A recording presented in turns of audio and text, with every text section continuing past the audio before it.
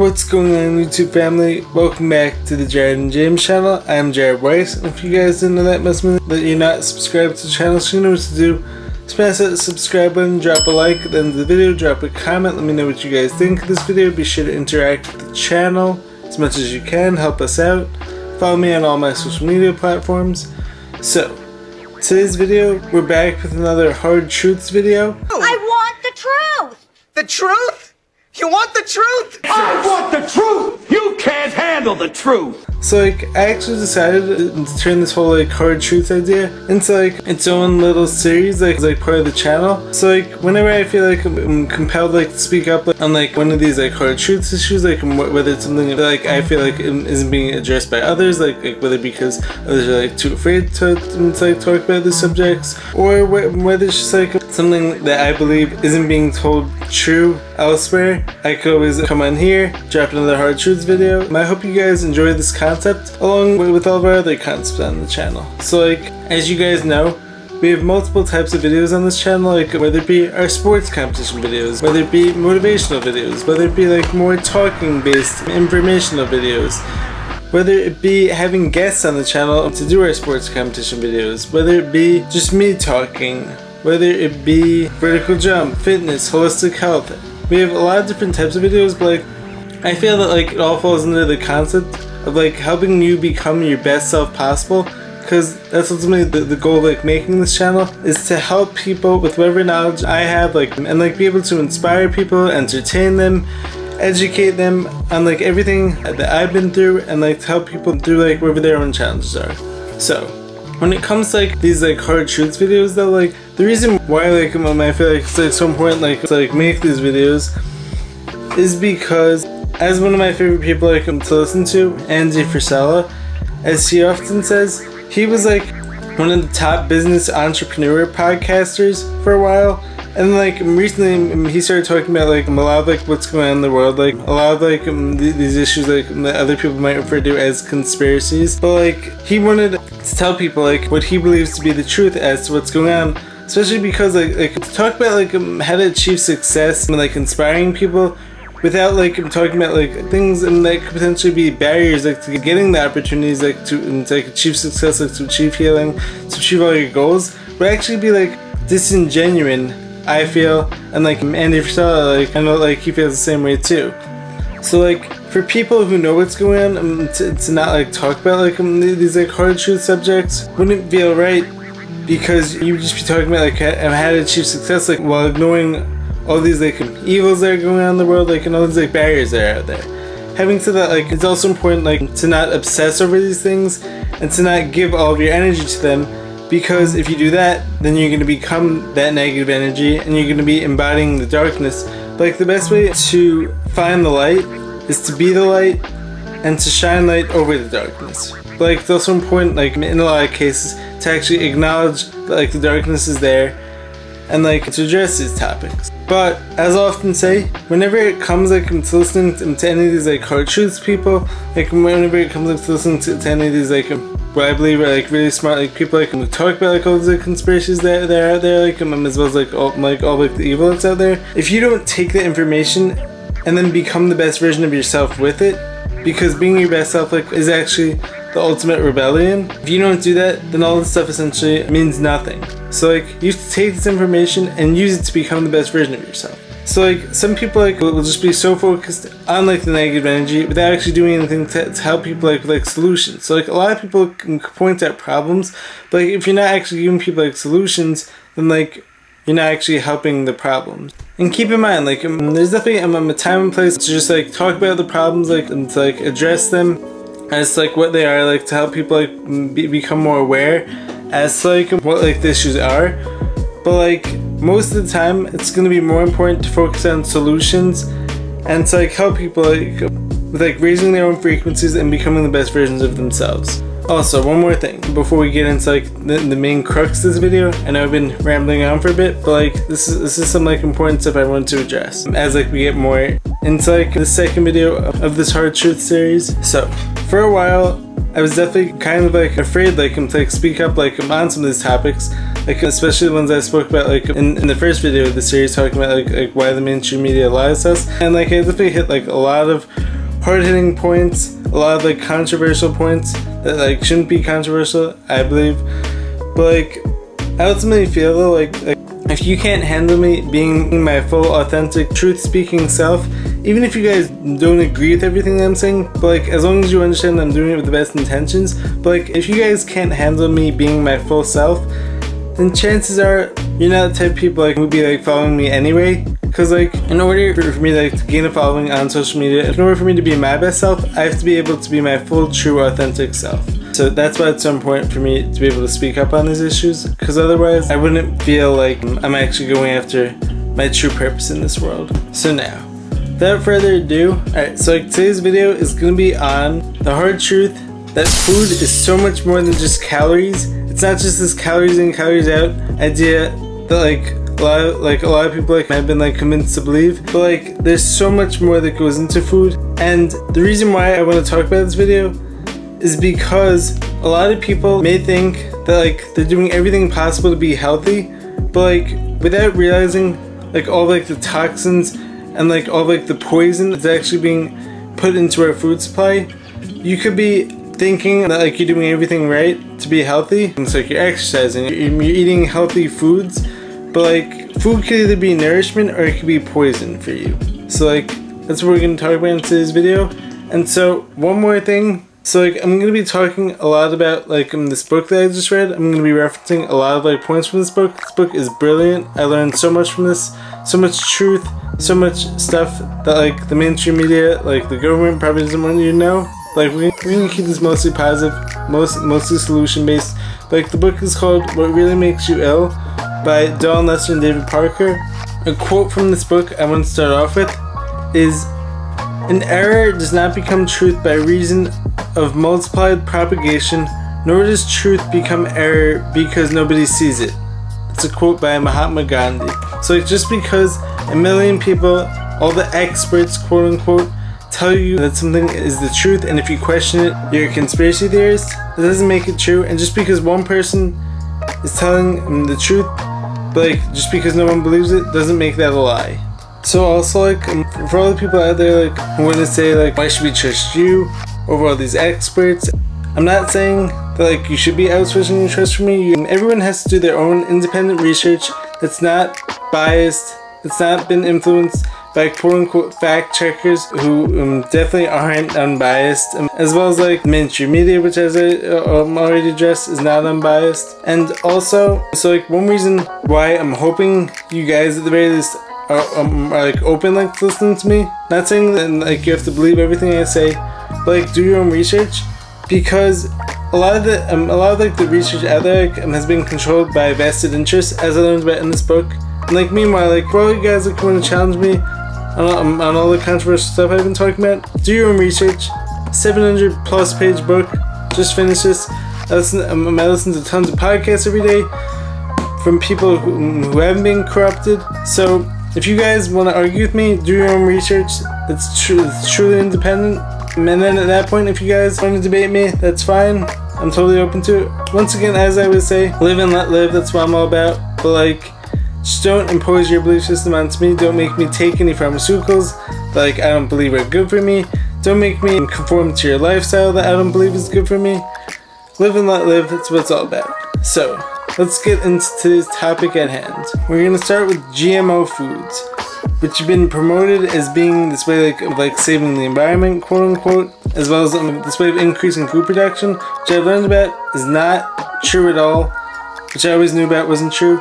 But like one thing that like the authors in this book talk a lot about is how GMO foods do not have an identical chemical composition of the foods they claim to resemble. They have a lot of toxic chemicals and pesticides that get sprayed on these foods, such as glyphosate, which has been linked to autism, which has been linked to plenty of digestive issues, which is why a lot of people like can't tolerate grains anymore. And also, these GMO foods don't actually increase the yields. They actually end up decreasing the food production. One quote I want to read from this section of the book: "The techniques of genetic engineering are different from those used in eugenics programs, but they are both a result of the claim by certain groups of people that they have the right to use science to create all kinds of experiments, including those that can manipulate nature and alter the characteristics of living organisms. So that's a pretty scary thought, but like eugenics, that's like a whole nother topic. But like anyways, this idea that like nature could be altered in order like to produce like some like result like these elites want, such as when like we end up with like these like microplastics in our water, we end up with pesticide laden foods and like GMO foods, and then like when like all of our hormones end up changing, we end up acting differently, we end up weaker, sicker, more dependent. So like once again, the solution: don't eat GMO foods, go organic whenever possible, because GMO foods are going to be laden with all these toxic ingredients that like you don't want in your gut, in your body. So like when it comes to food, and like when it comes to like choosing what food is good for you, so like does it contribute like to like making up your cells, to making up your body composition, to helping out with body metabolism, to helping out with all the processes and like the body needs in order to fully function and to fully be optimal as a human being. So like if a food doesn't contribute to any of that, it's essentially poison, as stated in the book. So like think about it, when you eat a bag of Doritos, can you actually see that like contributing to making up muscle cells, to making up all the cells of the body? Do you see that like actually allowing the body like to function as a whole? I don't think so. Once again though, this doesn't mean that like you have to be as strict as I am like with my diet. This doesn't mean that like you can never eat anything that's not organic, anything that isn't perfect or whatever, like because like as I've said in the past, there's no perfect diet also, like because also like everyone's needs are different, all of our activity levels are different, all of our systems function differently, because like we've all been exposed to different levels of toxins, we've all had different lives. So therefore also that's also like the same reason why some people could eat something and get horribly sick, whereas other people could eat it and be totally fine, because we've all been exposed to different levels of toxins. Our bodies therefore are able like to expel and eliminate certain toxins at different capacities. That's also like the reason why a few years ago I was not able to have like so many foods I'm able to have now, because my body wasn't able like to like detoxify properly, and my body wasn't able to like eliminate like whenever I would eat like in certain foods. So like therefore now I'm able like to tolerate like a lot more foods. And for those of you who know, like I've always tried my best to treat my body like a temple, but like I didn't know about a lot of these toxin exposures for many years, and but like now I'm aware of it all, so now I'm taking responsibility over it, which I recommend everyone should do the same. Because like when you don't know about something, it's not your responsibility, but like once you know about it, then it's your responsibility, and to like take control over it and do your best to make the changes that are necessary. Next quote I want to read with regards to the whole GMO process: the genetic engineering and associated tissue culture processes are imprecise and highly mutagenic, leading to unpredictable changes in the DNA, proteins, and chemical composition of the resulting GM crop. So therefore, and moreover, herbicide-tolerant crops have been developed by agrochemical firms specifically to depend upon agrochemicals and have extended the market for these chemicals.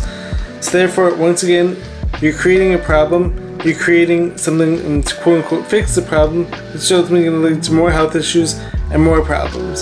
So like, GMO foods, not good. GMO foods have a lot of potential for danger, and like when they have been studied, they've definitely been able to induce a lot of health issues. Moreover, coming back to the main topic of today's video, which is that food is so much more than just calories and energy.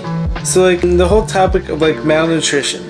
So like one myth when it comes to malnutrition is that like it's just like from a lack of calories. But like this actually isn't true, because people who are overweight could also be malnourished.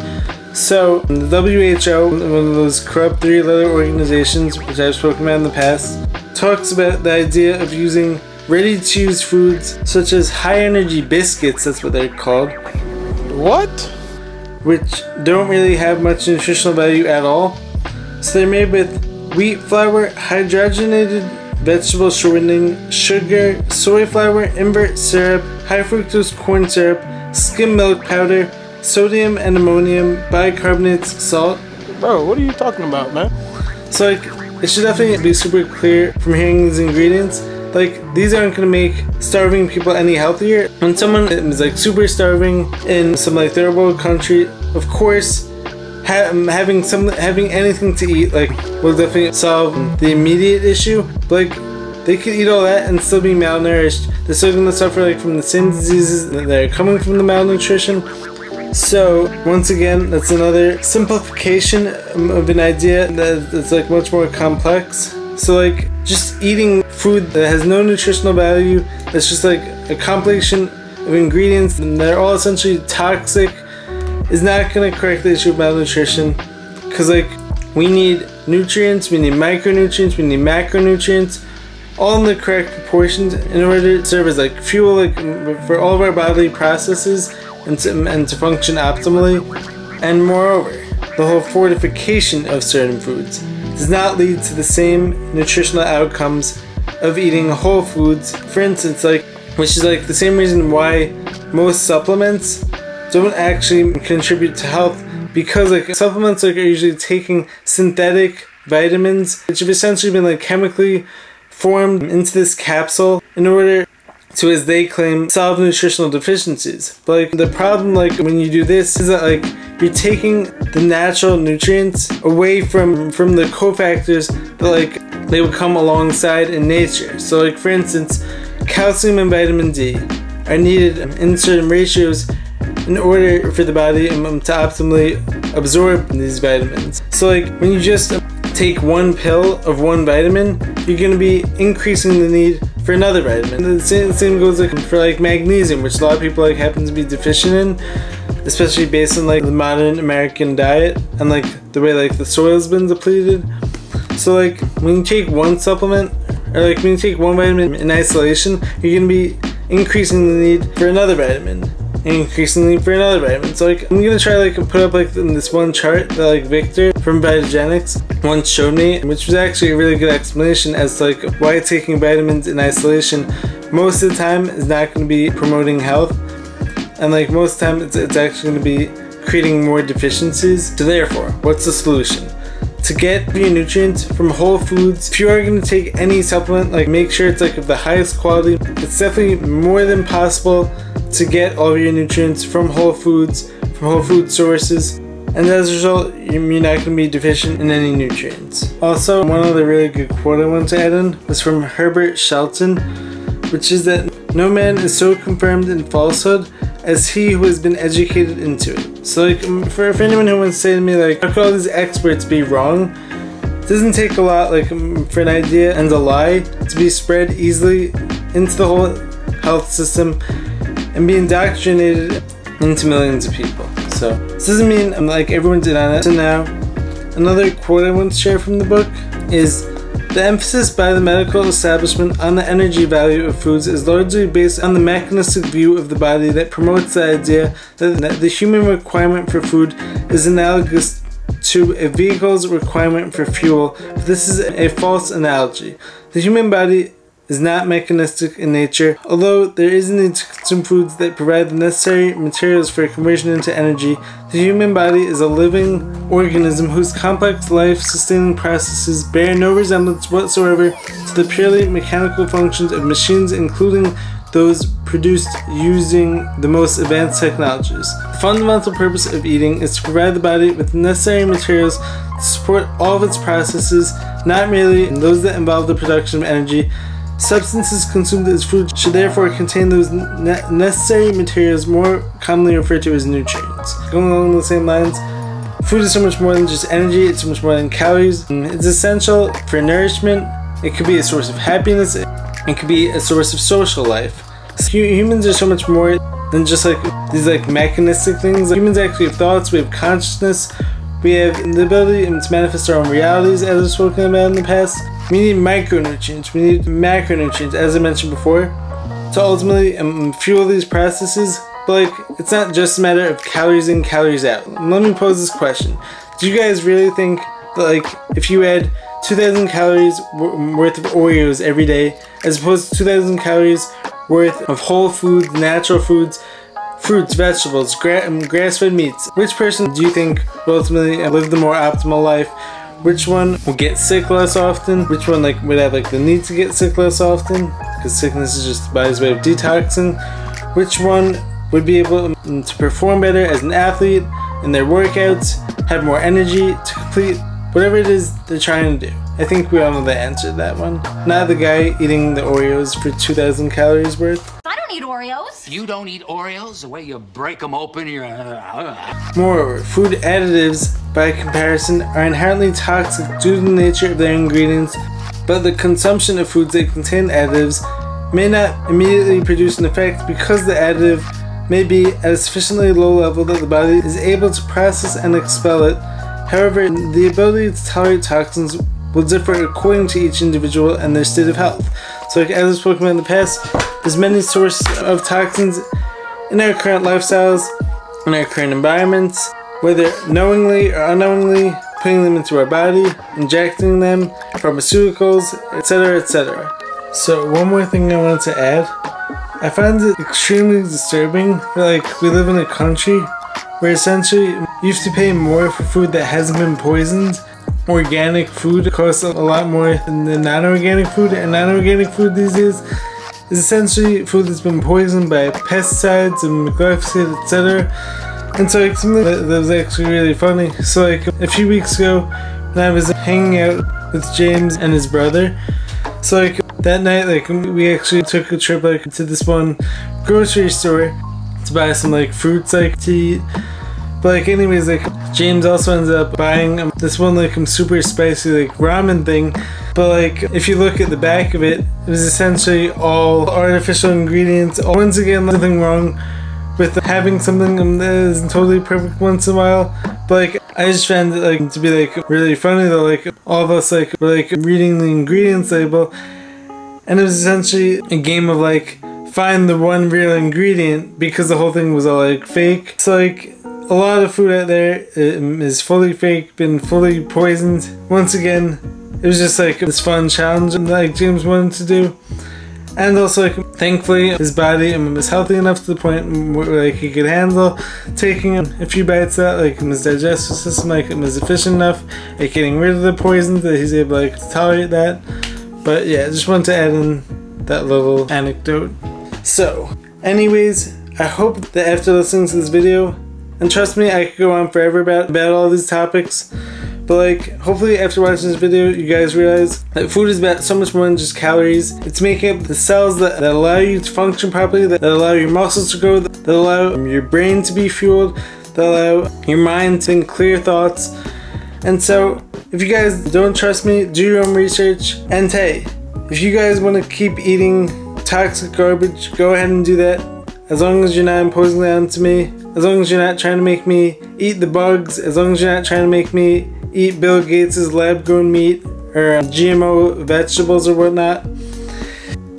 But hey, that's up to you. So anyways, hopefully this video provided some real solutions. Hopefully it gave you some knowledge on how to properly fuel yourself. Hopefully you guys are motivated to eat more organic, natural, whole foods. So hope you guys enjoyed this video. Make sure to get your nutrients in today. Let me know what you guys think of this video. Hope you guys enjoyed it. Anyways, make sure to subscribe to the channel, drop a like, drop a comment. And as you guys know, I'm definitely going to make sure to balance out whenever I go into these hard truth videos, I don't like them to be too negative, because sometimes it's definitely possible for them to head in that direction just because of the nature of the topics that I'm talking about. So I'm always going to be balancing these out with the more inspirational videos, as well as the incredibly fun videos such as the competition videos, sports videos, the workout videos. So we have it all on this channel. So I hope you guys enjoy getting a little taste of truth today. Catch you guys in the next video. Peace.